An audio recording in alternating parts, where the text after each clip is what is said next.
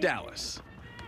And here to help us avoid the dangers of extreme summer heat is medical correspondent Dr. Jennifer Ashton. Good morning. Good morning, Great to see Rebecca. you. You too. So how does this extreme heat impact the body? Well, first of all, a little science review here. What happens when it's really, really hot outside is that our body temperature, which normally hovers at a core temperature around 90. Who's most vulnerable here? We always hear this. The very old, the very young. We're talking people with newborns should keep those babies inside.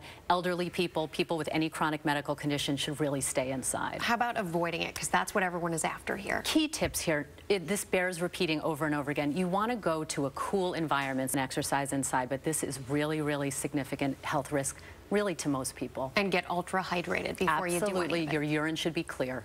Dr. Jennifer Ashton, on that note, we'll end it. Thank you. And for more on the risks and warning signs of heat-related illness,